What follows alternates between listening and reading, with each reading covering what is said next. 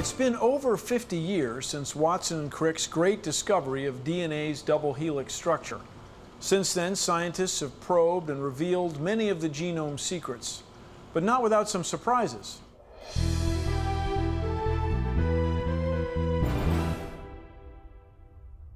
In 1997, scientists Andrew Fire and Craig Mello were conducting a series of experiments to better understand the function of specific genes.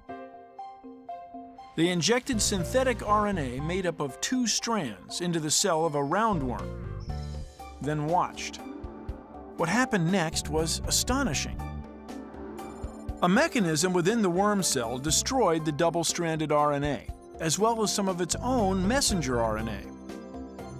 In effect, the gene responsible for coding the production of proteins in the cell was turned off. Fire and Mello had discovered what came to be known as RNA interference. Today, Andrew Fire is a geneticist at Stanford University.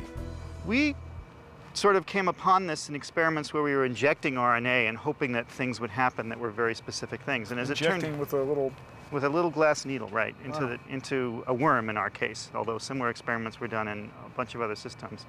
And if you see a situation where the RNA goes in there, and not only is it shut off, which is not too surprising, you don't know what happened then, but it's also shutting off one of the cell's own genes, then you have a surprising situation. That was really the surprise that came up in the early 90s. The discovery of RNA interference was a milestone. It gave scientists a potentially powerful new technology.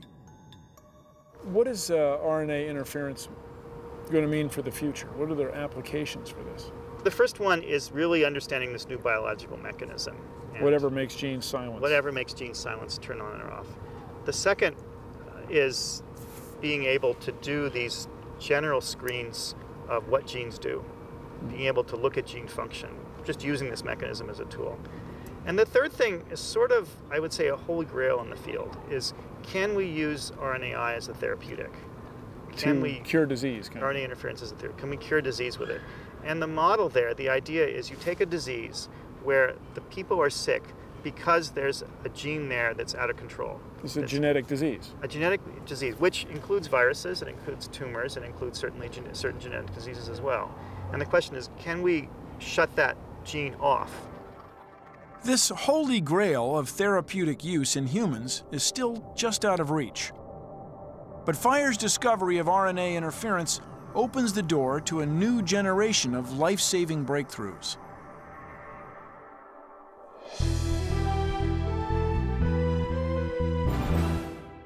The mystery of what makes us human was partially solved with the cracking of the genetic code.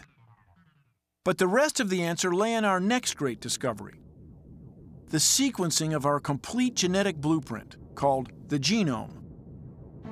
The effort has been called the largest scientific collaboration in history.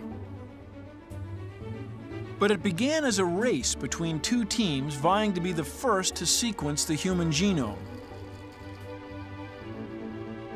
By 1990, the teams had joined forces. Craig Venter was one of the team leaders. How did you get started on this thing? What made you want to sequence the human genome? Well, I started my career looking for one gene, the gene for the adrenaline receptor in the brain and the heart, and it took 10 years to get one. And the choice was trying to look at the entire human genome, which we had essentially no knowledge of, only a few hundred genes at the time. And there was speculation, maybe there were 300,000 genes. So here's the most important information to our own humanity, and we knew essentially nothing about it. By June 2000, the 2 teams were ready to make history. Today marks a historic point in the 100,000-year record of humanity. We are announcing today, for the first time, our species can read the chemical letters of its genetic code. So what did you find? Well, first, the most simple thing we found is that we had only a tiny fraction of the genes that some people were predicting. Instead of 300,000, we found 26,000. And then we found that the variation between any 2 humans is remarkably low. We're almost virtually identical to each other. And then by sequencing the genomes of other mammals, we sequenced my standard poodle Shadow. So we have the dog genome, the mouse genome, the rat genome. We're now doing the rhesus monkey genome here. We find that all mammals share most of the genes in the same order, the same sets of genes, and they just move around from one chromosome to another. So where is all this sequencing taking us? Well, what I've argued from the beginning is this lays a whole new foundation for science. People were expecting miracle cures. I think there was a lot of overhype on things.